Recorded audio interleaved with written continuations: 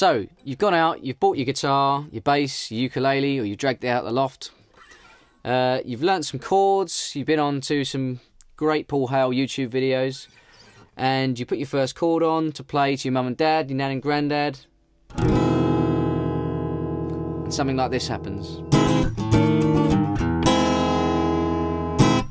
You probably haven't tuned it. So in this video I'm going to show you how to tune a guitar with this great little invention called a Snark Tuner that clips to the head of the guitar, and then I'm going to show you, if you don't have one of them, to manually tune a guitar by yourself, by ear. So you're going to use your amazing little Snark invention to tune your guitar. You're going to need to know what the strings are to tune to. So on a standard guitar, E, A, D, G, B and E. If you've got a 4-string bass, it's just going to be E, A, D and G. And on a ukulele, it's G, C, E and A. So this is a Snark Tuner. A must-have for any guitarist, I think. A brilliant little invention. I'm just going to show you briefly how it works. So it conveniently clips on the top of your guitar, on the head, like this. And then all we're going to do, we know what our strings are supposed to be, so E, and so this tuner is telling us that it's flat, it needs to come up, because we've got D sharp at the moment. Here's your E, and we want it to go green in the middle, and there we go, our E's in tune.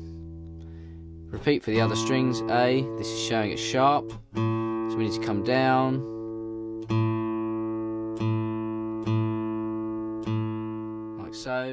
So all the way to your last string, which is an E.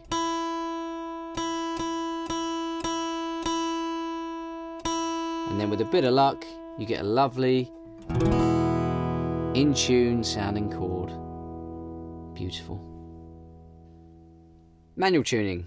Okay, so with manual tuning, you're going to need to get your first string, the E, from somewhere, whether it's a pitchfork or a piano note.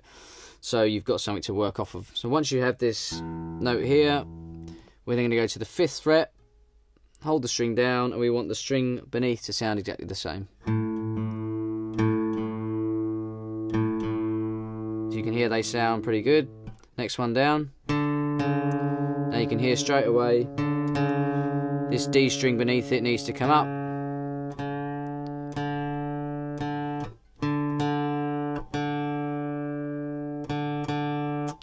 So, and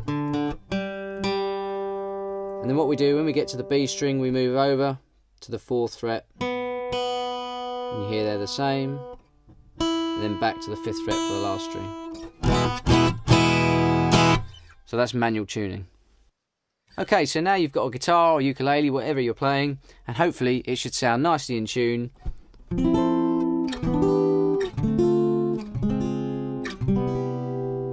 It should sound a lot sweeter.